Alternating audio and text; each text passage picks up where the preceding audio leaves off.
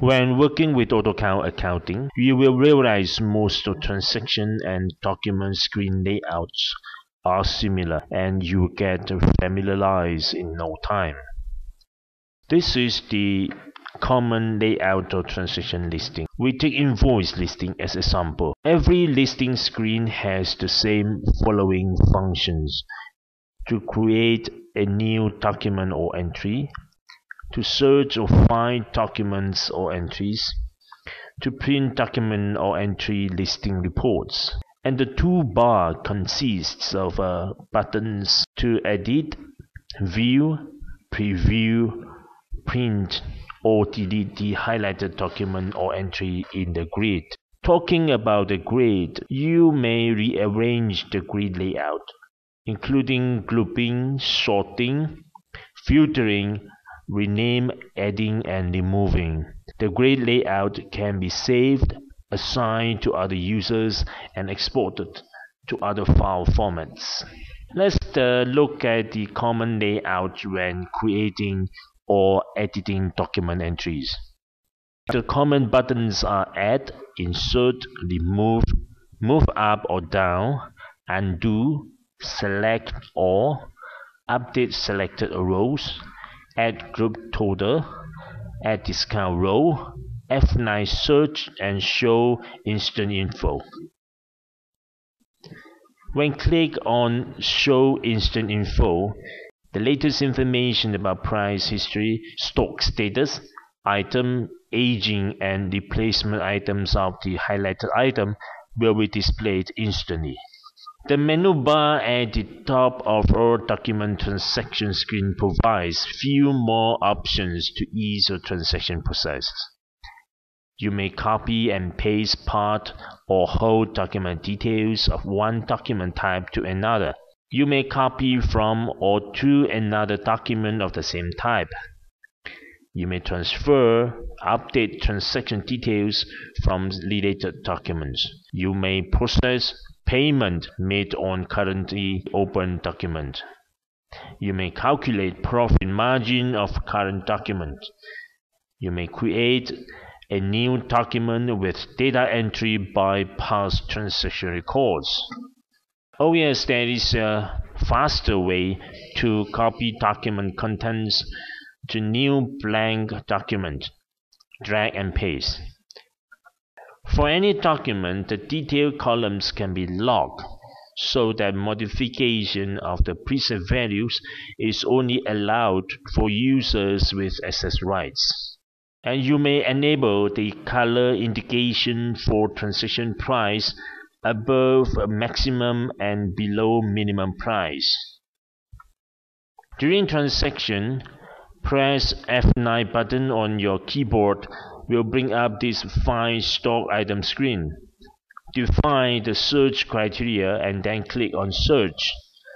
From the listed result, you may click to select multiple items to fill in document details. In discount column, you may key in discount value or percentage for each transaction item. Alternatively, you may add a row for group discount, maintain discount as an item, or enter footer discount. When it comes to reports, by defining filter options, the respective results will be displayed.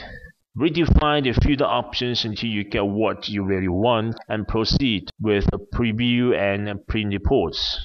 While at preview mode, besides ordinary zooming and printing, you may choose to view multiple pages, set background color, set watermark, export content to other file type, email, and fax the report.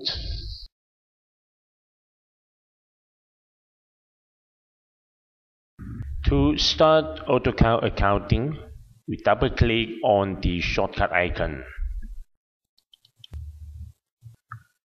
From the log-on screen, we just select account book and then key in the user ID admin, password also admin, and click on log-on. This is the main screen of AutoCount accounting. We are now at the customer tab. There are several icons, shortcut icons appear on the screen. Let's take a look on the invoice. If we click on the graphic icon, it will lead us to the new invoice entry form. If we click on the invoice, it will lead us to the invoice listing. Let's click on invoice. This is the invoice listing. Take a look on the menu bar. There is a new menu called report. If you click on report design document style report, it will lead us to the report designer tool. This is a button to create a new invoice. Clicking on this will lead us to a new invoice entry form. This is similar to when you click on invoice graphic icon here. Find invoice for us to search for invoices.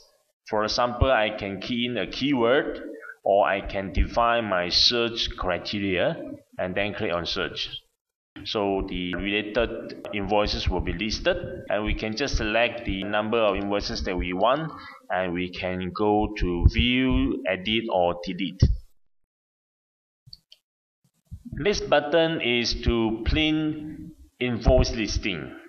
Now clicking on this will lead us to the selecting a listing report, and we can just go and print and view the invoice listing. There are a few buttons here. These are the common buttons and the functions for all the document types when come to listing. And there is a checkbox to show the grid. This is the grid. If you do not want to see the grid when you come to this listing, just uncheck it.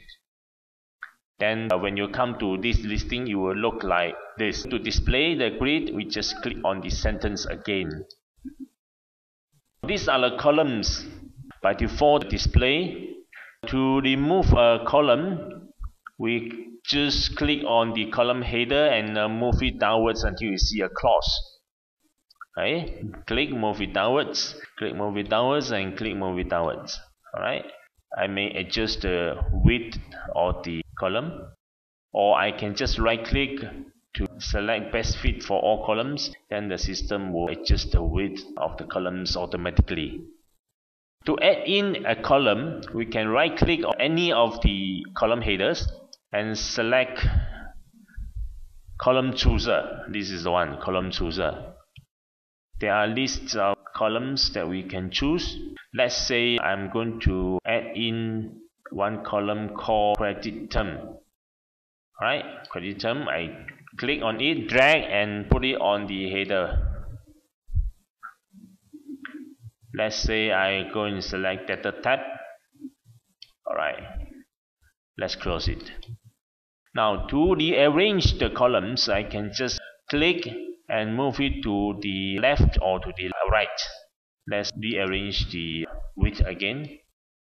If you want to sort ascendingly or descendingly, you can actually click on the column header, so it will sort accordingly. Click again, then you can see the arrow down. Similarly to other columns, every columns you can sort ascendingly or descendingly. The grouping of the listing layout can be customized also. For example, I may want to group the listing according to date. Then I can just click on the header of the date column and drag it to the empty bar here. Now you can see it is actually grouped according to date. Click on the plus sign. It will expand and show the details of document number, data code, and so on.